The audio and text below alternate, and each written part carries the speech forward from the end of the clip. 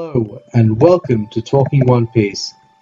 And today is an episode review of episode 764. And I'm not gonna lie, this episode is actually pretty emotional. This is sort of the last flashback of Zou where we see really what happened to Sanji.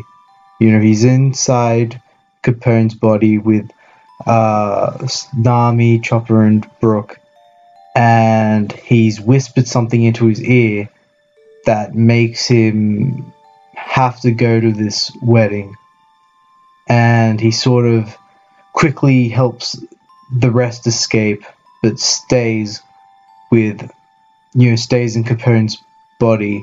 And when they're all, asking, begging for him to come out, he says, I'll be fine and I'll be back.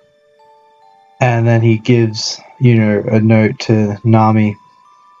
And there's this really emotional part where they're just running at him and it just seems really hopeless. And we're not going to see him for quite some time. We don't know what's going on. It's a pretty distraught moment. Well, if you're reading the manga, you're starting to know now, but at this moment, it's quite a distraught time, and you really feel that. Capone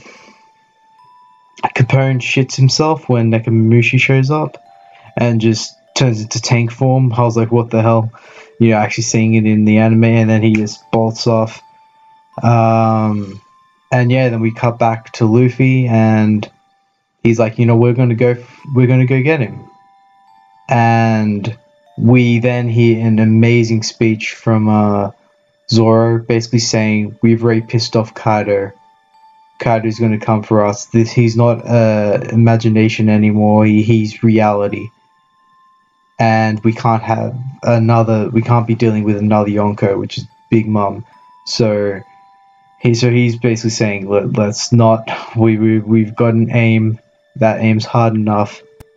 We can't go around helping, on this detour, basically.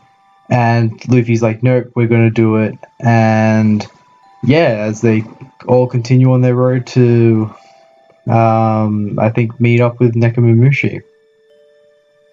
And so the anime is doing a really good job with Zou, and I just can't wait to see the upcoming episodes. So a really solid chapter. A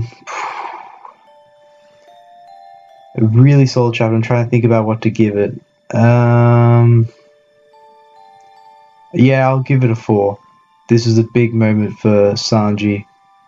It could have been a 3, just because I don't like to go, 3.5s or 4.5s or anything.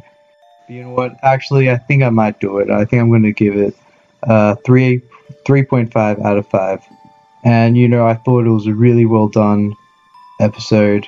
So I think it does deserve not to be a 3, but I don't think it quite deserves to be a 4. Anyways, please like, please subscribe, and as always, keep talking One Piece.